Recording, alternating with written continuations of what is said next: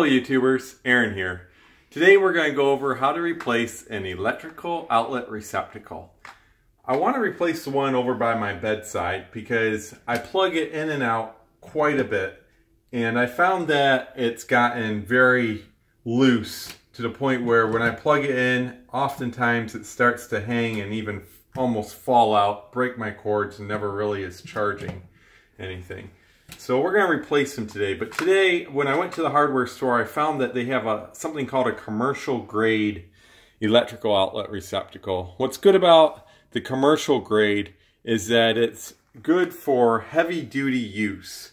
It's an impact resistant nylon, corrosion resistant, and heavy duty contacts for lasting plug retention. I'm going to demonstrate before we even get it started here so you can see the difference. When you plug it into our standard one with all the cables hanging off, it starts to just hang, and I want you to zoom in real close to the prongs so that people can see. You can see it just starts to, I plug it in, and then if I wiggle it a little bit, it starts to fall out.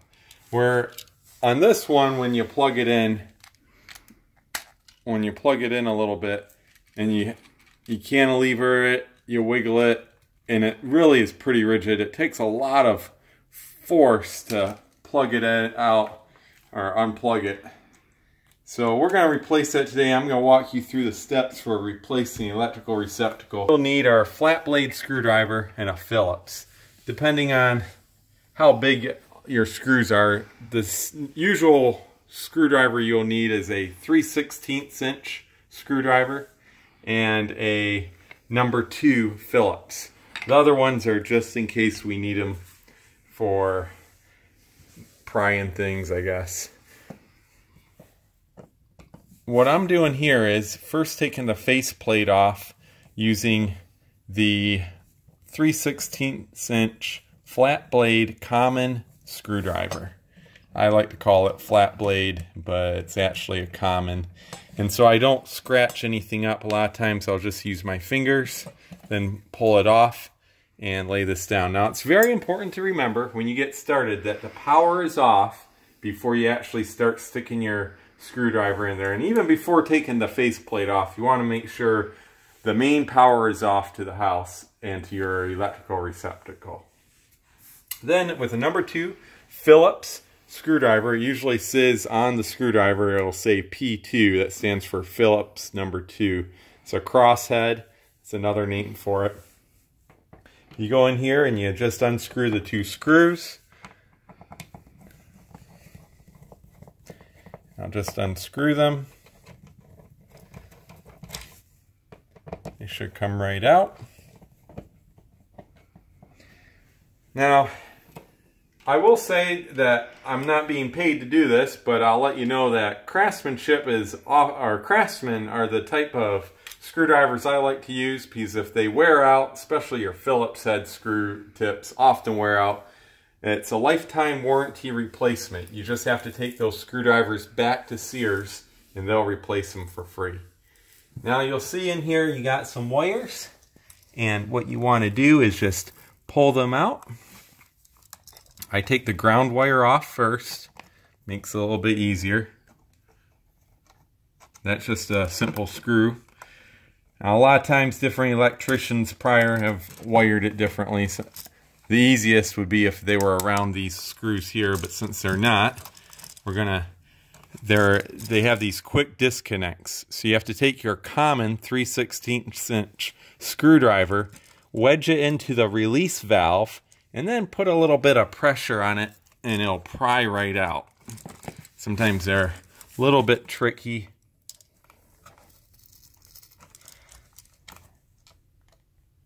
You got to put a lot of pressure on them.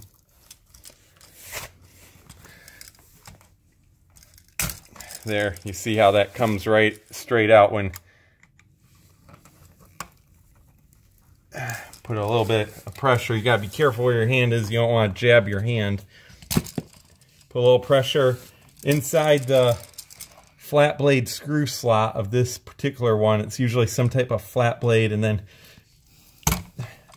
it pulls straight out. So I'm using the pressure in the wall to pull back against the wire until it pops out.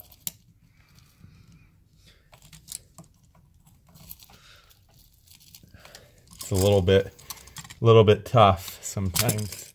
But once you release the little lever inside, they'll pop right out of the hole. Lay that one off to the side, take your good one. Now, you got the good one. You got your 2 blacks and 2 whites. You could have either 2 blacks and 2 whites or 1 black and 1 white, depending on if you got a wire coming in and then a wire going out to another receptacle like we have here. So you have two power feeds and 2 neutral wires. And when you get an outlet like this, you're going to see that on one side is 2 silver wires, the other, or 2 silver screws. The other side is 2 gold screws.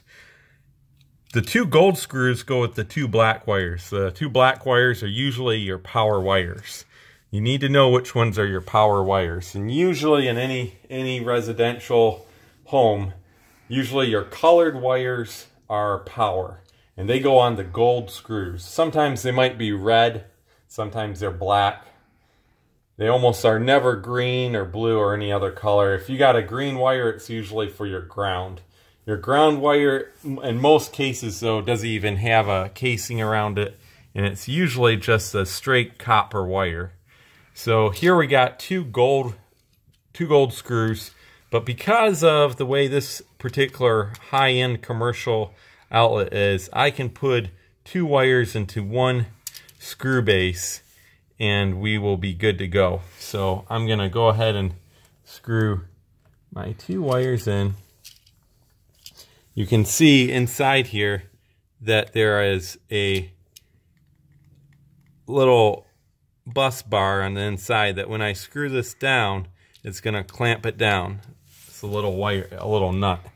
So I'm gonna put it in between that nut, my 2 wires, 2 black ones on the gold, and then take my Phillips head screwdriver, number 2 Phillips, and I'm just gonna crank it down.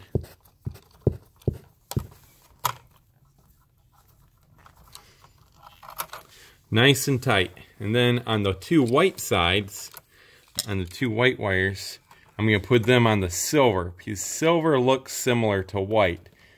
So silver and white always go together, remember that.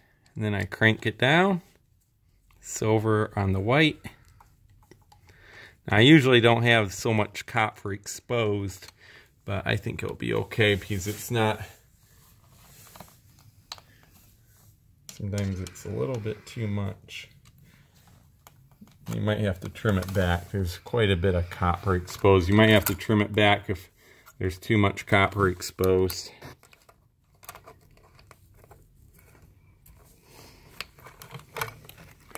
You don't want it to ground out. Nice and tight. Tight about probably, I don't know the exact torque, so I'm not going to say, but I don't know, maybe around 20 inch-pounds, 30 inch-pounds. But it can't move. You don't want it to come undone. And then we're putting the copper wire onto the green screw, because the copper wire with no insulation is your ground wire. Your ground is green screw, has no white or black insulation. It's usually a bare exposed wire. Now remember, the power's off on the house. You want to work safe. Now, notice when I'm putting this on, the little circle part is up. You want to make sure that when you're putting on your receptacle, you just turn that upside down. So the actual right side up, correct way to install this would be to have the little circle at the bottom.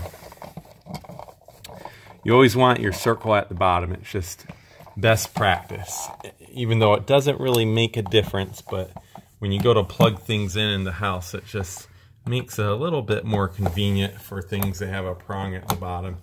It makes it look nicer if everything is consistent in the house. So number 2 Phillips to screw the 2 screws back into the hole of the box that the electrical wires are held in. Takes about 20 turns, maybe 25 turns. roughly. And you want to make sure it's all the way in.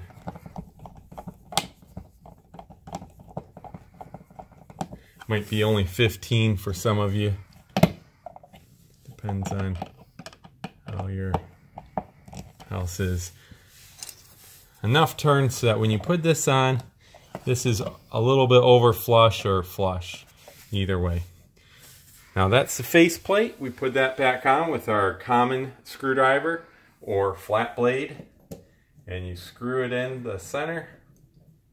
One screw, and it makes it nice and clean and neat. Then when you're all done, you want to turn the power back on and test it to make sure it works. And that's it. Like and subscribe.